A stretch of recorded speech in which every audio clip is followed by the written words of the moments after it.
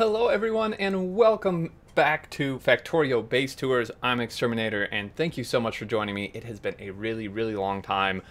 I don't really even feel an apology is adequate. I've been so incredibly busy for months that these take a while because they're usually really cool big bases, and I want to dedicate some time to look through them. And I've been so hectic and time pressed and energy pressed and stuff that it just kind of keeps seeming to be pushed back. I have a huge queue of them to do, so when I get time, I absolutely, there's going to be a ton coming in the future at some point. But I'm kind of just doing first come, first serve, the order in which they were submitted is the order I'm doing them in. So we're doing a base by Imp. I actually previously, 2 or 3 base tour videos ago, did another base by Imp. It was their 6k science permanent base. This is a 10k belt, basically belt only base. 10k science per minute. And again, I know I already did a base from Imp, but they submitted, as far as I could find, they were the farthest back one that submitted to me since the previous one I did. So I'm just kind of going in order. But this is this is one heck of a base, let me tell you. So they did give an explanation here, or a bit of a description rather, on kind of what the deal is with this base. So it's highly optimized for UPS with lots of direct insertion, which we will see throughout the base. And basically they waffled between doing trains to bring resources in and send stuff between builds, or doing belts. And they did some testing in the editor and basically realized that trains were actually more UPS intensive, performance intensive, than just doing lots of belts, because which does make sense now, because it does have optimized belts in such a way to where basically if you have big stretches of belts without inserters or something grabbing from them, they're extremely efficient, probably the most efficient UPS wise mode of transport in the game. Trains, not as much. It's powered by solar, which we'll look at. Dedicated module factory. Basically the entire 10k science per minute factory only has 22 belt balancers, which is actually fairly low considering it's an entire belt base and a very big one. And it is really UPS efficient. So just to start off, let's look at the numbers. Make sure this is in fact 10k, and it is. You can see 10k, 10k, even 11 on some of these here. So this is over 1 minute. If we look over, usually, I don't know what the playtime is on here, but usually over 10 hours is a good way to look at what the real production is, because it fluctuates. So 10k, 10k from Green Science, all the way down, 10k, boom, right? And also if we do time, so this has 8 days, 11 hours, so over 200 hours, 220-ish, 230-ish some odd hours. Pretty good. Now, this is the kind of make everything potentially starter base, it looks like, that we are in here. And I mean, this is a pretty decent sized starter base. So we have, I'm not going to spend a lot of time on this because this isn't really the meat of the map. But the builds here are similar to the rest of the map, just smaller. So we have smelting here, fairly straightforward. Again, it is very direct insertion heavy, which is good. It helps with UPS and performance. So we're belting an ore. This is pretty standard, honestly, to smelt it into plate and then direct insert into steel. Now, it is interesting that they are putting it in boxes. This isn't bad by any means. It probably was for beacon alignment and stuff. A lot of times I build my builds where it's literally just direct from the iron plate into the steel. But that would kind of, I think, mess up the beacon alignment a bit. So as you can see, this is being hit by 12 beacons, and that's probably why they did that. Because the 2 modules in there, that's 2 effect sources, and the remaining 12 is the beacons, and it works really well. I mean, just very well put together smelting build. As you can see, there was no joke about it being a belt only. They are belting in resources from the patches, and this is what I was talking about. When you have these huge stretches, I mean, this isn't even that huge, but when you have these big stretches of belts with like nothing grabbing from them, like no inserters, no splitters, nothing like that, they're incredibly efficient game performance wise. Like this is very, very performance efficient. Obviously, once it gets into here and there's inserters grabbing from it and undergrounds and splitters and all that stuff, I'm not sure the undergrounds really affect the performance, but you know, then it gets not as much. But getting it here was the main debate between doing belts and trains for imp here. And then copper, very straightforward. Basically just every other, right side, left side, right side, left side, just to get the belt full. Coming down, all blue belt. Again, nothing like crazy off the wall in the builds. In the circuits here, 1-to-1, as we see basically throughout most of these bases, since that is a very close ratio when moduled, rather than the normal 3-to-2. And then come over, I mean, this isn't, like I said, I'm not going to spend a ton of time here. It's basically just the starter base and then the make everything and all that. Pretty standard bus here. You can see, okay, personally a little upset that they built on the ore patch, but that's just my own thing. Nothing actually wrong with that. Like based on the resources, they don't really need that ore. Speaking of resources, before we move much further, this is basically this is an unmodded game. They were using max rate calculator that doesn't affect like the actual production or gameplay or like any of the numbers really. It just basically gives you more production data. It's not like, you know, modded buildings or anything, and they didn't spawn in resources either. These are vanilla generated resources. They were bumped up to maximum, I think, on all settings. And biters and pollution are turned off, which is fairly standard-ish for Megabase. You know, there's definitely Megabases that have biters and pollution, but for performance reasons, they were turned off, and I think that's completely fine. Again, this is just my opinion, but I really don't think, like, the only reason for pollution to exist, essentially, is to aggro biters. Like, it doesn't actually hurt your factory, it doesn't do anything for your factory. It's basically for the biters. And in my opinion, a Megabase is about the base and not about the fighting. So, like, I don't see a problem with turning off biters. And then if you turn off the biters, there's 0 point in having pollution aside from just seeing a huge pollution cloud, which does hurt your UPS. So that's just my thoughts there. But yeah, so no pollution, no biters, but like all these resources vanilla generated. They didn't use creative mode, as far as I know. They made a lot of these builds, like test builds of these in the editor, to test them. But my understanding is that this was all quote unquote legitimately built. So modules here, this is like the dedicated module production base that was mentioned. Quite a lot of module production. So, I mean, I say quite a lot. It is a lot, you know, 2 fully beaconed speeded machines of productivity, and then actually 4 of speed here. Which makes sense because you have a lot of beacons, which use a lot of speed modules. This is quite a lot. If we actually look at the production, I would be very interested in the how many modules they've actually made. So this is actually really nuts. Like, modules are expensive, we know that, and they've made almost 160,000 level 3 speed modules, and half that in productivity. But that is a ton of modules. 19 million speed 1 modules. Holy cow.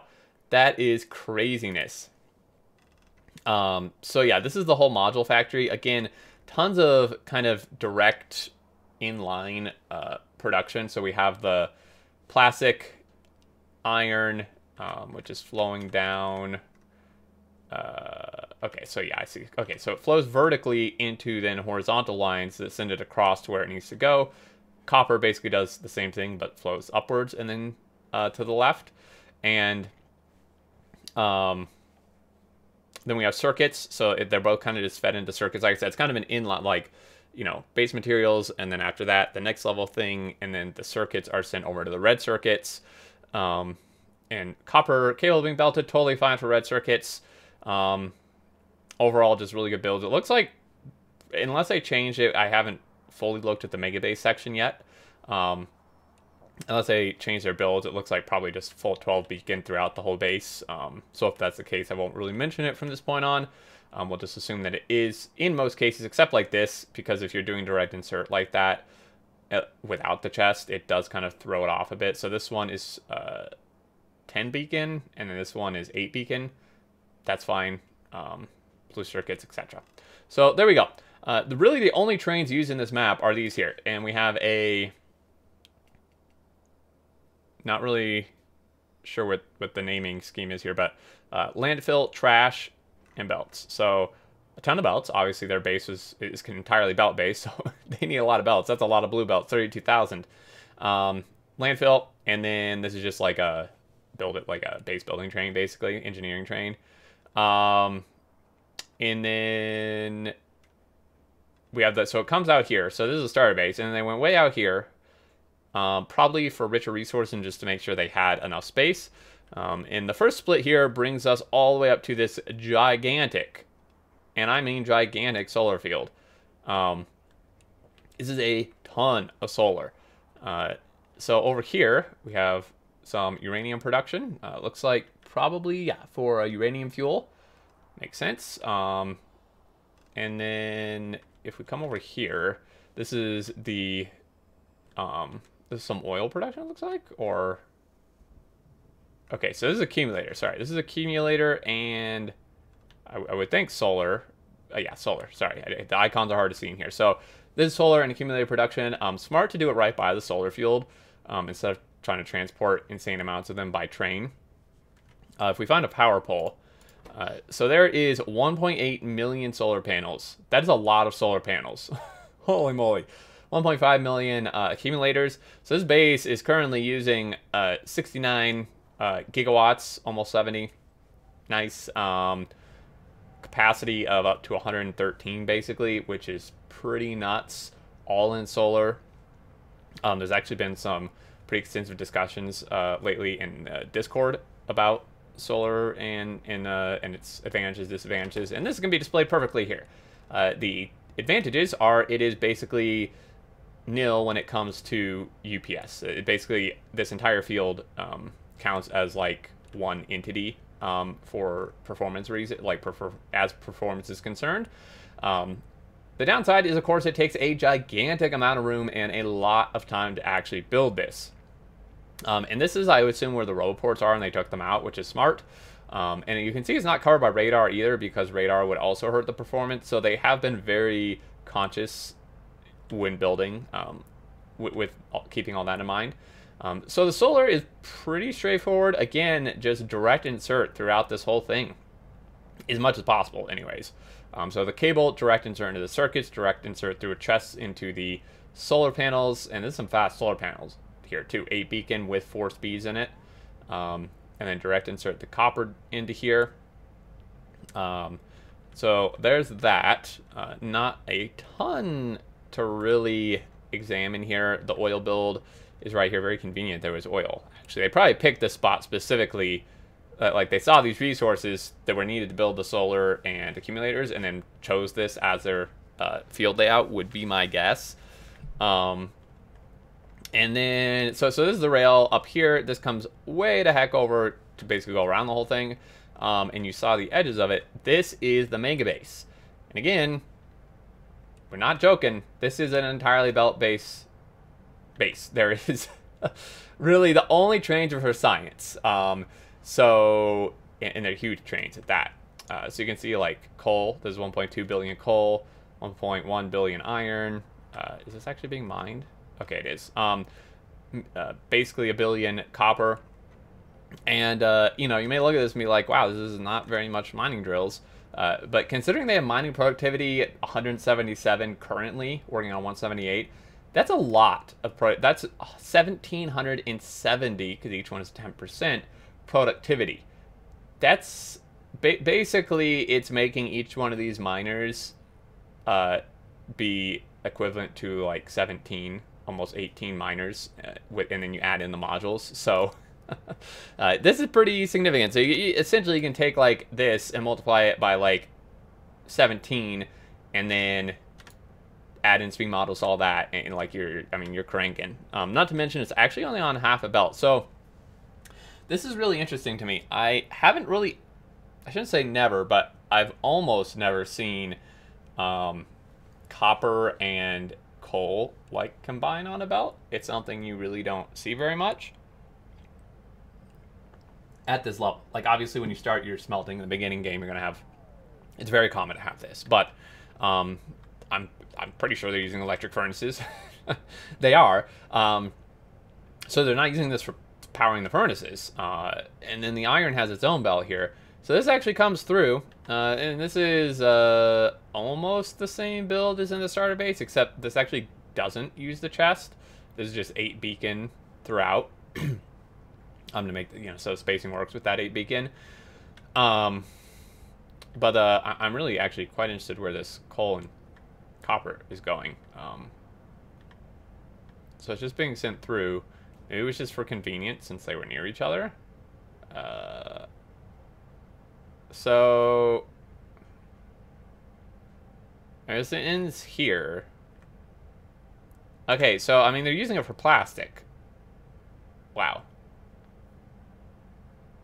There was a lot of thought that was put into this because, like, I would imagine they planned this from the beginning, to have coal and copper, and then I mean these builds are designed in such a way where that just like that works. Like the builds are catered to this setup. It seems like, because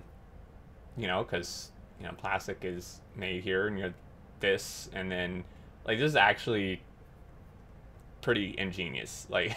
I don't know. Maybe like I'm really impressed because like this is a lot of thought that went into this stuff. Because like you put coal and copper on a belt together, which at this stage of the game is pretty rare, in my opinion. And then you build in such a way to fully take advantage of that by making copper cable, plastic, and red circuits all in a teeny little like square-ish here or plus, and then direct insert to get your red circuits. Because it's all made right here. And then this is made here. This is really impressive. And then these flow over. So sulfur and red circuits come over to blue science, I think. Oh, yeah. The inserter is hidden. Okay, and then these are sent off. So then this switch is actually to 12 beacon on these builds for the most part. So these actually don't have speed modules. This is definitely intentional since none of them do. Probably just, it's unnecessary, really. But yeah, I want to look a little more at this. I just got distracted by the interesting coal and copper, which is just a really, really smart way of doing it. So then iron has its own belt again. Just like these are massive belt sections, ridiculously massive belt sections. And then this doesn't have a balancer back here. It actually just doesn't have one, which is fine. That seems to be working fine because it's a dedicated lane for every single smelter, best I can tell. And the lanes are just always full because the miners have insane productivity and the patches are super rich. So there's really no need to balance. Like if you were sending, if you had, say, 8 lines coming in and sending it to 12 smelters, then you'd probably want a balancer. But they are sending just one full line to every single smelter, so the balancer is completely unneeded, which is really good. And then we already kind of looked at the iron steel. Comes up, looked at that. This is just kind of a full thing across of all of this. Sulfur is made. The oil, where is this oil brought in from? Okay, so nice. Oil's actually very close. It's right next to it here. They've made the oil here and then kind of sent things. So they opted to go, which totally makes sense for this. They opted to go basic oil production rather than advanced because they only need petroleum here, right? You don't need heavy oil, you don't need light oil or lube for blue science. And it would be kind of pointless to spend the time and the space and stuff to then crack all the stuff. So they just made a dedicated oil build just for this build, which I really like. They're all kind of dedicated production modules, and just made sulfur. It's way easier Nowhere near as complicated, or, you know, it doesn't consume near as much space. And we have blue science, and this comes up into these gigantic trains. This thing is... this thing is, maybe? Can I not, really? Okay, so I can't do that. Okay, well, what we can do, maybe, is do this. Let's actually blueprint it. It's probably an easier way to do this, but, 32. So this is 32 cargo wagons long. Full blue science. This is nuts. This thing currently has 45,000 blue science in it, and I don't think it's even remotely full yet. So then this goes... This is a double-headed train. Comes in, I would assume, this way. Yeah, because of how the locos are facing in the station. And then it leaves and heads out to wherever it needs to go. Now, we have a stacker here. This looks like the labs, potentially. Yeah, so we'll look at that later, but that's blue science. Let's move on to green science. Super simple. Really small build. Green science is easy. Just, you know, copper. See, now they're using the belt mixing, again here, to bring iron and copper on the same belt. And then they make the circuits. It's all in the same belt, so they don't need to be running multiple belts. Again, game performance was very much taken into consideration here. Why run 2 belts and have double the UPS hit when you can just run one with two of the resources you need on it, and you're good to go, basically. And then we have the inserter production here. Again, all direct insertion. Belt here, again, direct insertion. It's not speed or anything, it's just unnecessary. Like, it just, as you can see, everything's backed up. It just doesn't need to be speeded, and that's extra power it's taking. And then we're making green science, same deal with the massive trains here. 1 belt from each thing all going into it. Don't need a balancer. They could balance. I mean, they're not full belts, but that's fine. And doing balancers, I think, would just hurt performance because of all the splitters. So, there's green science. If we come over to... This must be a late science. This is a huge build. Purple science? Yellow science. Okay. So, yellow science. Pretty much same deal. Now, they're making red circuits here. So, they have... Let's see. Trying to locate the copper. Okay. So, copper comes up. On this one, it's actually a fill belt. They probably just need that much, or, I mean, they don't really, well, they technically need coal here? So they actually are putting blue circuits and plastic on the same belt. Just interesting. Traces back. See where plastic is made here. Plastic is somewhere. Plastic, like, way down here or something? Okay, low densities are made here. Oh my goodness. There's so much stuff. Where's the plastic? Oh, this plastic goes so far. Holy cow. Okay, here we go. Finally. So the plastic is made way down here and then sent, like, all the way to the opposite side of the build. Sharing with the steel in this case, and then later on it ends up merging with the blue circuits. We have tons of copper coming in here to just kind of pass us through, essentially. Again, a dedicated oil build. Now, they are, of course, doing some cracking here. So, they're doing combo both. They're doing basic oil production for a ton of petroleum, and then they're doing a little bit, like, really a little bit, like 3 refineries worth of advanced. Just to get the... probably just to get the lube, honestly. I think that's really all they need from this, and then they're just cracking the light oil into petroleum. So this is basically just fully for the lube. Some circuit stuff going on here, I thought I saw. Yeah, just to very simply control, like, when this pump turns on and off based on how much is in here. Again, just, like, I mean, this looks really cool, but this is a ridiculous amount of belt. Holy moly. This just comes over, and then I'm curious. This. So, okay, this is really cool. It looks interesting on the map, and then when you look at it here, like, come on. This is pretty sweet. just the aesthetic of this is really neat. And just like the massive rivers of resources passing through each other. Crazy.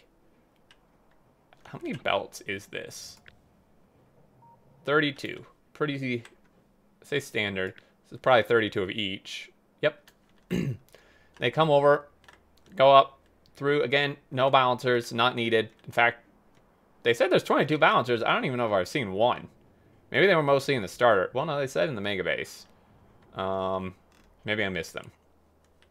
Purple here. So let's start maybe from this end this time. Again, huge amount of belts coming in. Basically a full belt for every column here. All basic oil again. We already looked at steel builds. You know, no need to really stare at those too much. And then we come up.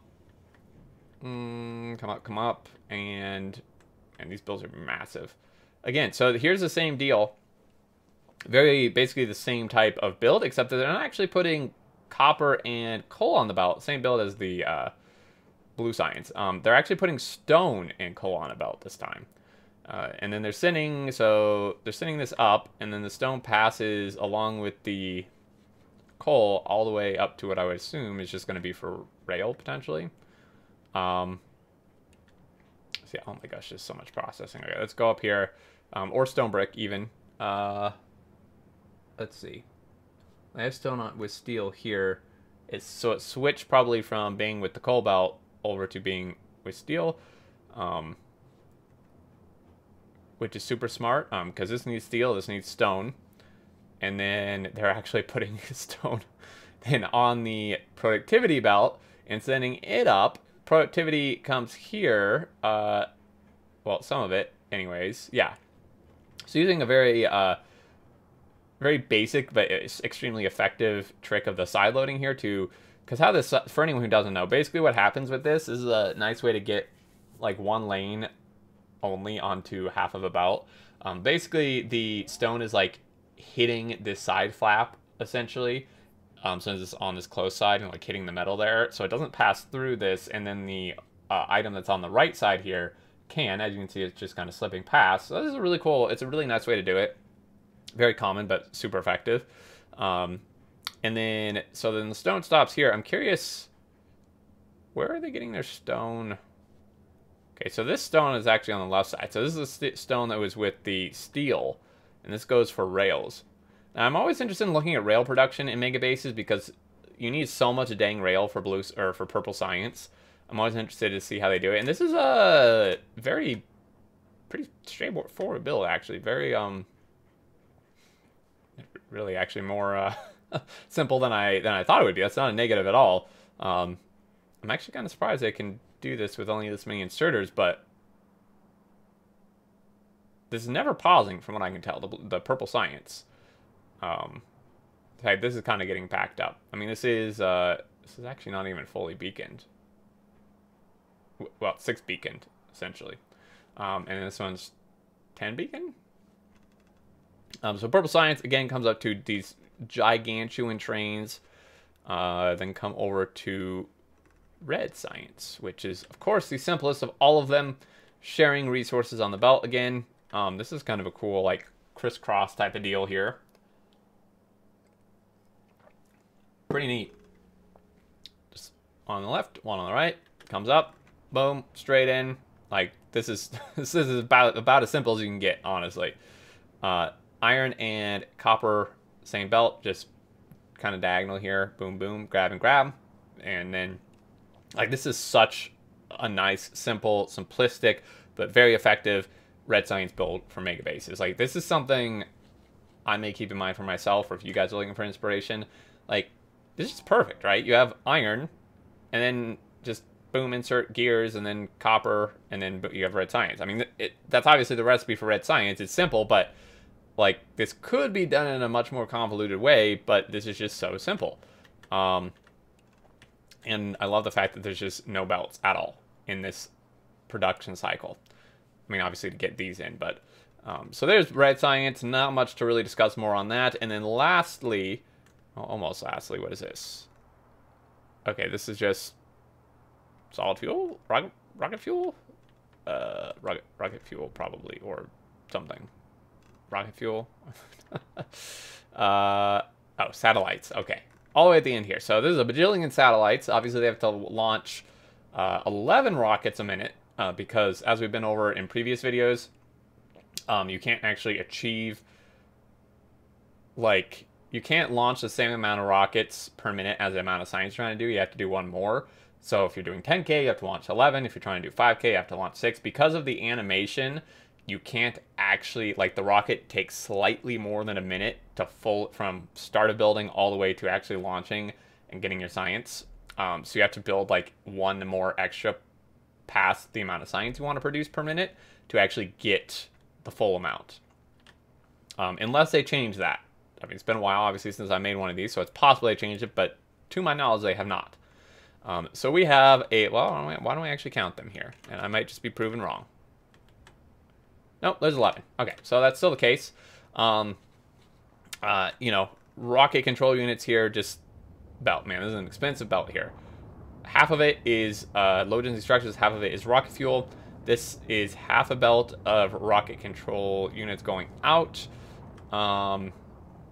And then, so these are running along. This isn't actually feeding it. The feed for it is here, the blue circuits and the modules. So come down. This is kind of where we're making the modules. So we have, again, just full advantage of direct insertion whenever possible. Red circuits directly inserted into the modules. They're grabbing from here. Iron and copper directly inserted into green circuits, which is directly inserted through chests, of course, into the red circuits. And then, so this is basically just continue down for the amount they need. And then if we continue down here, somewhere is the, so here's, so iron here, which goes up. And then the copper and plastic here, for the low density structures. So again, copper directly inserted to low density structures, and then they're belting in the steel and plastic from down below. And this is like, this is taking full advantage of space. Like, there are no open tiles in here whatsoever. This is jam-packed in here. Like I said, I imagine this took a ton of planning and stuff to have this all be as it is. And then steel, we've already looked at those type of builds. Rocket fuel, again, just solid fuel, direct insert, easy peasy, productivity used throughout the base wherever possible, as you've probably noticed. And then comes up through here and merges with the steel, or no, it's just on half a belt. Kind of just like switch it back and forth here. It's probably the only way they could to actually get it through here, honestly. And then it comes up and through. So overall, I mean, and then I mean, this is look at the resources used for this. Holy cow! So boom, boom, boom. This is like, let's just absorb. Let's just take this in for a minute. This is 88 belts of raw resources, completely full, just massive rivers of them. Now, okay, I'm obviously missing something, because in their summary they said there are 22 belt balancers consisting of 157 splitters in the 10k factory. I haven't seen any. Maybe they're actually just all on the starter base, and they just meant like on the whole map, because I haven't seen any balancers in these builds. I probably missed them. Let me know if I missed them. Like, these builds are so dense that I'm probably still missing things.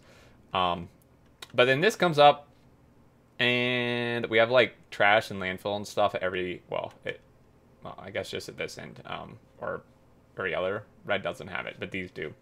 And then this comes up. There's that, and then the labs are smack dab in the middle here, which we got a glimpse at through the map earlier. All the trains pull into this stacker. Well, stacker or unload, I guess it's just an unload. And they're unloaded into these chests and then belted over. So 168,000 space science here, you know, no big deal.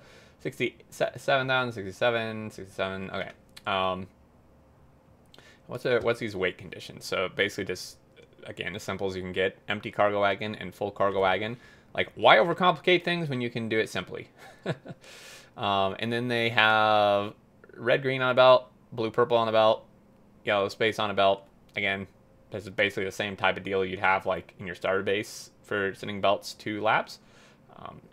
They're very nice rainbow looking belts though, especially when they come up like this. Oh man, so nice. And then fully prodded, of course, the 2 prod mods in here, and then 12 beacons on all of these labs to actually, you know, consume the massive amount of science.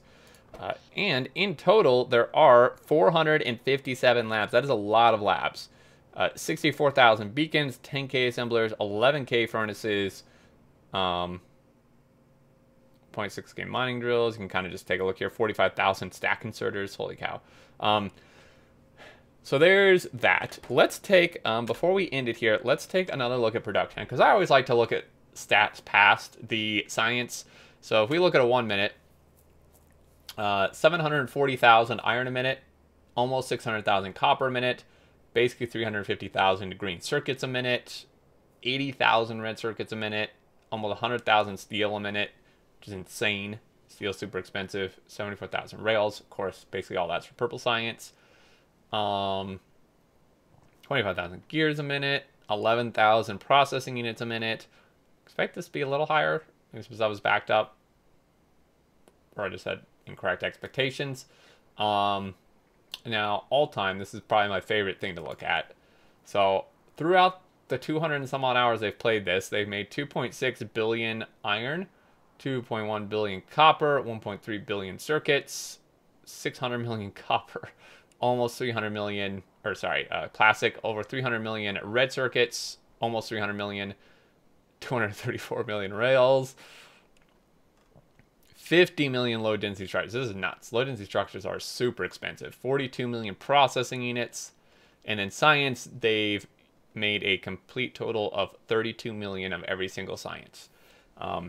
So currently, as you can see in this video, we have almost completed. I don't think it was at the start, but from wherever it was, it's now almost done with mining prod 178, which is basically half a million science. And then they have no bot research really to speak of, which makes sense. Like, they don't use bots, so there's no reason to get this. They're essentially spending all the research points on mining prod.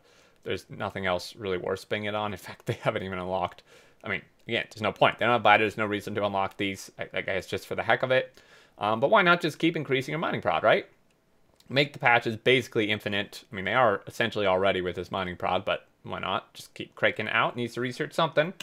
And yeah, I love this. Really, really solid base. One of the few, I think I've seen maybe before, one or two more. I feel like Imp's last base maybe was mostly belt base. I don't fully remember. I've seen one or two more bases in this tour series that are like Megabase, basically fully belt production, but this is a really good one. If you couldn't tell, this is extremely impressive from Imp. 10k science per minute, first off, generally impressive. Like, that's just an impressive science per minute number. On top of that, 60 UPS, easily. This base, I mean, the base is running full tilt. You saw production. We're at 8.4 update time. Keeping in mind, I have a bunch of other crap open on my computer. I bet you I could drop this down. Like, I literally have probably like 40 Chrome tabs open, like OBS running, Discord running, Excel's open, like all this other stuff on my computer going right now, and we're right here. You don't even drop below 60 UPS in single player until around 15 to 16 update time. So this could go even higher. Like this could almost, not quite, but this could almost double. I'm not sure if it would really scale that way, but you get my point. Like, this is ridiculously efficient for a very solid 10k science per minute. And it's because so much thought was put into this design in this base. Like, as we saw in the builds, it's really quite mind-blowing and very impressive to me that the amount of like thought and planning and attention to detail and stuff that went into these builds to make them just work so well in these like little units of direct insertion and stuff. Really, really well done by Imp. This is why I love doing these. It's so inspiring. I hope it's inspiring to you guys. I hope you enjoyed. I would love to hear your thoughts down below. And I really do look forward to doing more of these. Again, I haven't there hasn't been a lack of them because I didn't want to do them. I just haven't had the time or the energy to do it. It's a lot of talking, definitely some thought, and it takes a lot of time. But I really look forward to doing it. There's some crazy ones that sounds like queued up from the descriptions people gave me, so I really look forward to those. Thank you so much for submitting this. I know it was a long time ago, and I took forever to get to it, but if you still do watch the content, thank you so much. This is super impressive. If you guys enjoyed, a like is appreciated, so other people can find this, be inspired as well. If you're new to the channel and want to see more content like this, definitely subscribe and turn on notifications to keep up with all future content. And again, leave your thoughts below. Until next time, I look forward to seeing you all, and do take care.